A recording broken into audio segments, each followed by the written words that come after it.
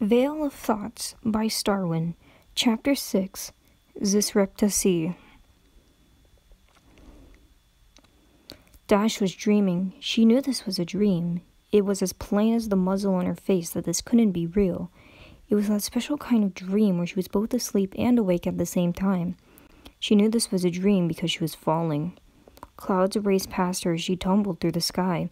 Her wings flapped uselessly at her sides, only throwing her off balance more. The wind screamed in her ears. The ground was reaching up to grab her. Dash didn't like the feeling of falling, of not being in control. Crashing wasn't at all like falling. She crashed all the time while she didn't enjoy crashing. At least it was her who was doing it. Falling was completely out of her control. She tried to flap her wings again. "That won't do you any good, you know," said a voice from above her. Dash tilted her eyes upward. A small lavender ball was racing down beside her. The ball accelerated so that it was level with Dash. It was then she realized that it wasn't a ball at all, but a filly. The filly who looked exactly like her. No, not like her. Why had she thought that? The filly didn't have wings, although her own wings seemed to be doing a little good at the moment. There was a horn on the filly's head, and her mane color was all wrong. "Why won't it do any good?" asked Dash, her wings still trying to halt her down its plummet. "Because you don't know how to fly," answered the filly that wasn't like her at all. "You only think you know how to fly." Dash opened her mouth to argue, to tell the filly that she was the best darn flyer in all of Equestria. However, her chance to say any of that was lost as she slammed full force into the ground. A plume of dust towered into the sky from the impact, hovering high above like a dirty brown cloud for a brief moment before fading. Standing up from her crash, Dash brushed herself off casually, as if the million-hoof fall had been simply a little trip. She was completely uninjured. No broken bones, no cuts or bruises, not even a sprained hoof. It wasn't her best landing, but she'd had worse. Her eyes turned upwards towards looking into the sky. A bright moon glowed high overhead. It was casting down enough light that it hardly seemed like nighttime at all. For one crazy moment, she considered where she had fallen from. The moon seemed like a likely answer. "I suppose that might be possible," said a voice. Dash brought her attention back to the ground. The filly hovered in front of Dash, her horn glowing, keeping her aloft. The magic stopped, and the filly dropped gently to the ground, landing much more gracefully. "Does it really matter where you fell from?" Dash looked skyward again. She supposed it didn't. "Where am I, anyhow?" asked Dash, looking around at the barren emptiness of the world. She didn't recognize this flat, featureless place at all. Ponyville, obviously," replied the filly. Dash gave her a quizzical look. "You remember Ponyville a lot different than me," replied Dash, slightly irritated. She held out a hoof in the empty air. "If this is Ponyville, where are all the buildings? Where are all the ponies?" No sooner had Dash proclaimed this than buildings began to spring out of the ground like fast-growing weeds. In seconds, the pair was surrounded by a town on all sides. They were both silent for a moment. "I said, where are all the ponies?" Dash repeated. No ponies appeared. She looked at the filly, who shrugged again. "I don't know. They're your responsibility, not mine," said the filly. Dash raised an eyebrow at the strange little pony.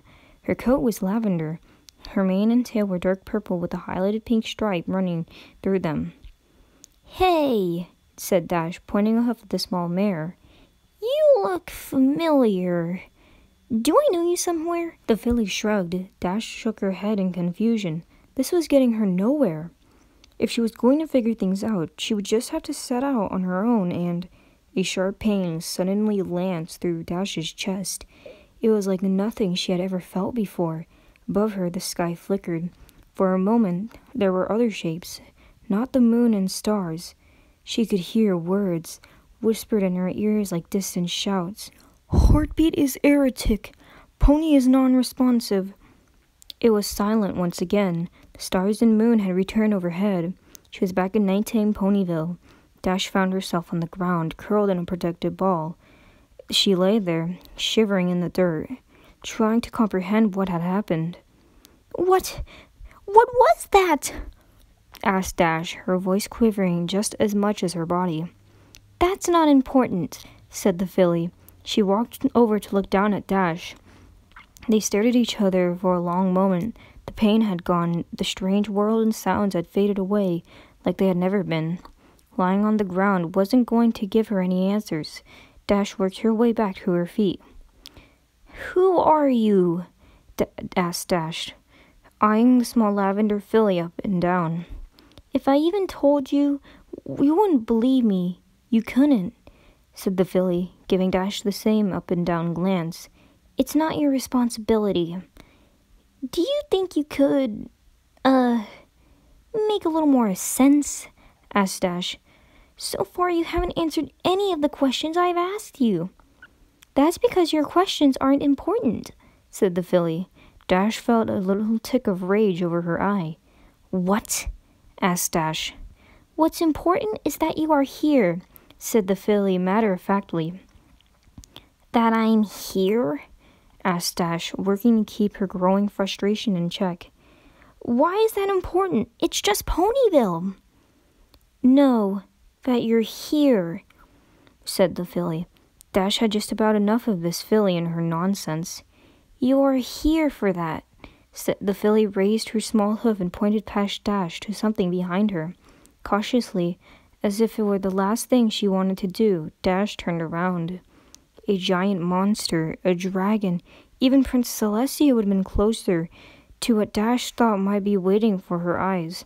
However, it was none of those things. It wasn't even close. This was nothing special. This was nothing important. A town library? Asked Dash, a confused expression on her face. She looked back towards the filly. I don't get it. Why should I care about that place? It's for eggheads. Dash didn't like something about this place. It made her feel strange. This building didn't belong here. It wasn't right. Dash took a step away. She was afraid of this building. There is something you're trying to remember, said the filly quietly. Dash's eyes turned down to the filly. Something is just out of reach. Something you know inside you, with every fiber of your being, but that you choose to forget. Dash took another step away from the buildings. She didn't want to be anywhere near this place. She turned away, but the filly was levitating, hovering only inches from Dash's face, blocking her escape. When you go through that door, you will confront what you've forgotten, continued the filly. You will find the most important thing in the world. It will change you. It will make you whole, but only if you accept it. You want to know. That's why you're here. If you didn't want to know, then you would have stayed right where you were. You must go inside. No! Dash shouted definitely. I don't like that place. I don't like this place. I want to leave. I want to go home. The pain came, just like it did before, sharp and pointed in her chest. She gasped for breath. For a moment, just a moment, there were ponies standing over her, faces she didn't recognize, words she didn't understand. Then she was back in Ponyville, back on the ground with the filly, the only one over her once again. What was that? Cried Dash, her voice on the edge of hysteria. That's not important, said the filly, looking up at the moon high above, as if she could see the ponies that Dash had seen. If you stay like you are, it won't matter what it is. Why won't you make any sense? Shouted Dash angrily. Just tell me what the darn house is so important. Tell me why you're here. Tell me what's going on. No, replied the filly simply. Dash was not prepared for that answer. It had been so blunt and direct. Up until that point, every answer that had been incomprehensible. If I tell you, then it means nothing. Fire is hot. Pain hurts. The grass is soft. I cannot tell you what you must know, but that you don't have to understand. What you must see with your own eyes, but not with sight. What you must feel, but not with touch. Some things no one can tell you, no matter how many times they say it. The filly moved away, and the treehouse library was once more before Dash. I'm afraid of what's in there, said Dash. She put her hooves over her head like a scared little foal. I'm afraid that'll hurt me. I know, said the filly calmly. And we are afraid too, for you. And if you don't like what you find, then all this has been for nothing. Dash did not get up. She was so afraid. Why was she so afraid of that house? What was in there that made her this way? Not books.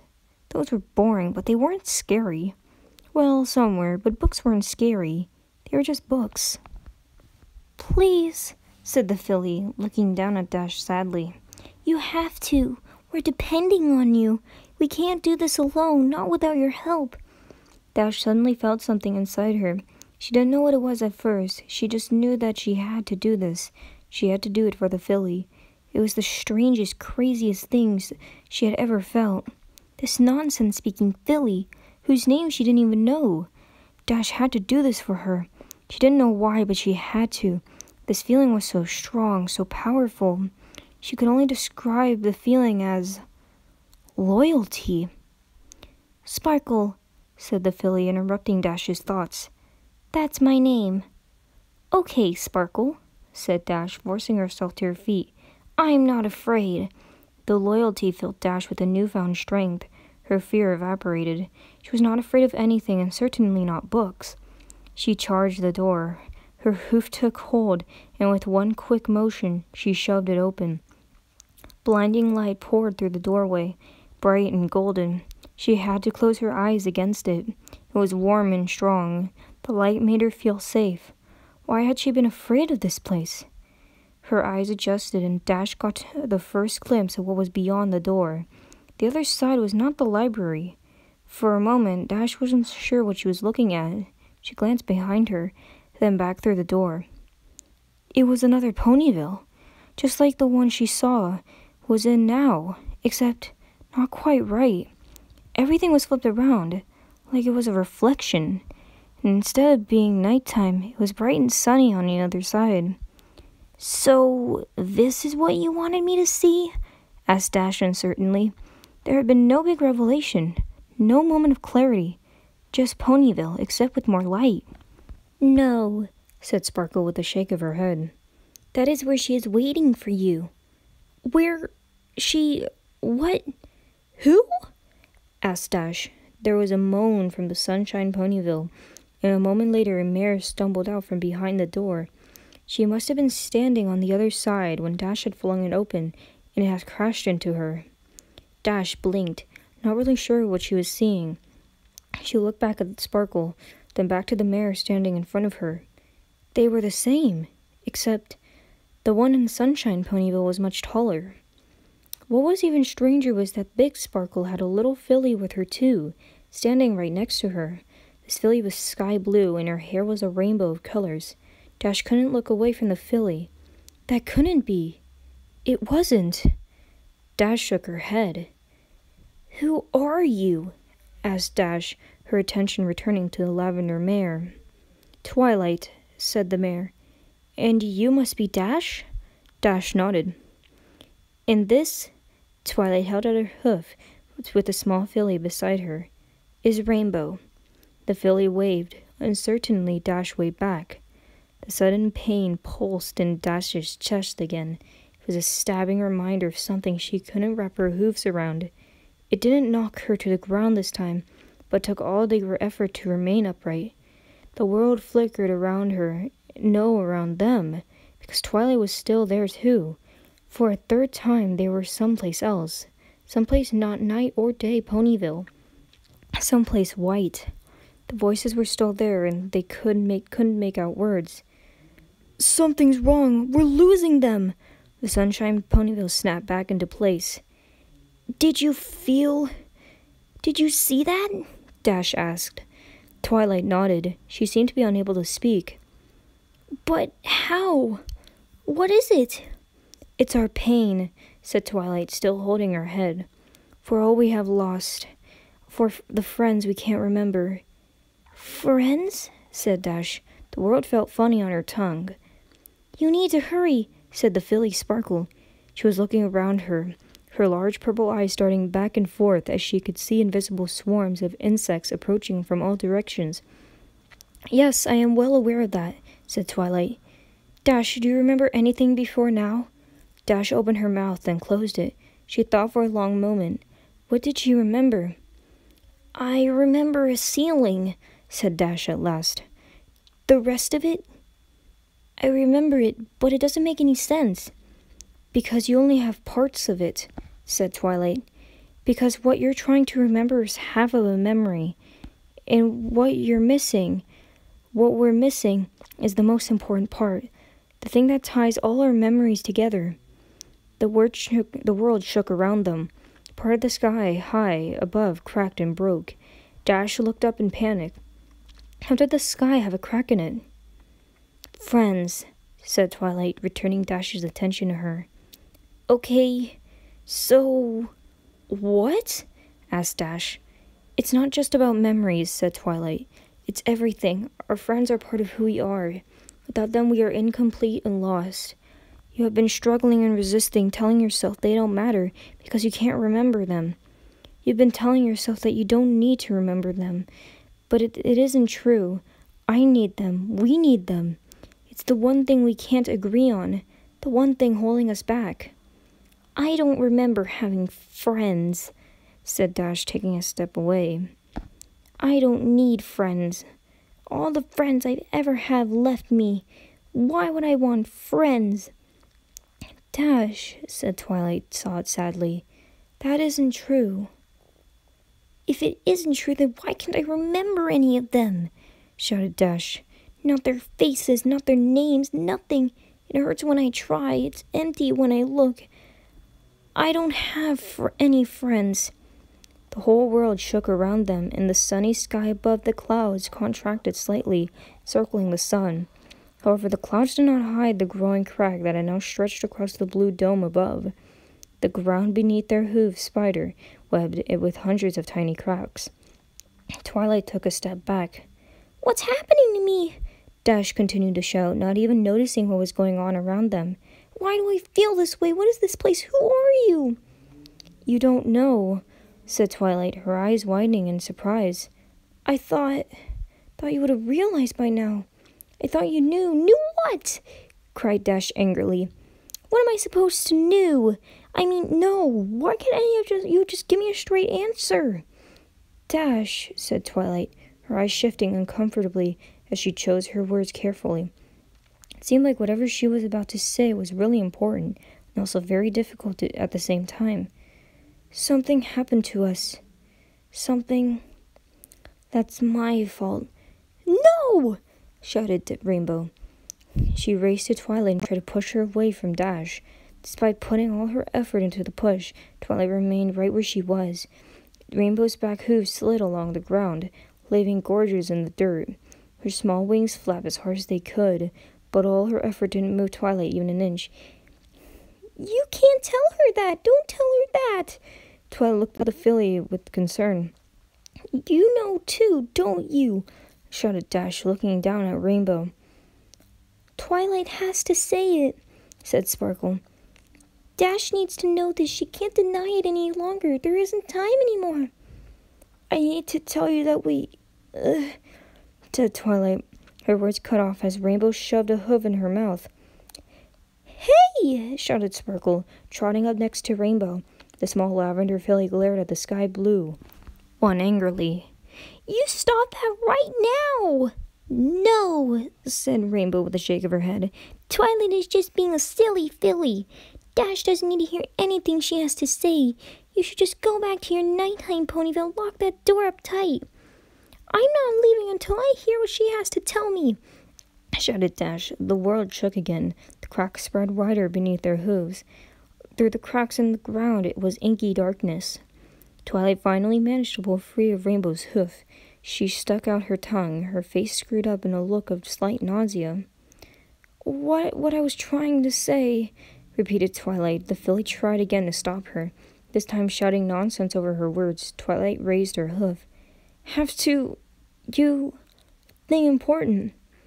What? Shouted Dash, being barely able to make out the words between the shouts. We aren't two ponies anymore, yelled Twilight. We're the same pony. What? Shouted Dash in shock. I said we're the same pony, Twilight repeated, still yelling. But she needn't have bothered. Mirabel had suddenly gone silent. In fact, both fillies seemed to have gone entirely. The two mares stood in the sunshine, Ponyville. The air had gone still. The ground had stopped shaking. Everything was oddly calm. I'm sorry, said Twilight. Her voice seemed slightly muffled now. It's my fault. I did this to us. Dash didn't answer. She was looking at the cracked ground, her pink eyes wide with confusion. Dash, you have to listen to me, said Twilight. We share the same body, but we aren't sharing our mind. Our mind is fighting over our friends. I'm trying to share my memories with you, but you won't accept them. Dash looked away uncomfortably. I'm sorry, Dash. I didn't want it to be like this. Dash. Twilight looked at the sky blue Pegasus standing in front of her. I need you to... You have to... trust me. Why should I do that? Asked Dash harshly. Because if you do, our friends are going to try and put us back the way we used to be.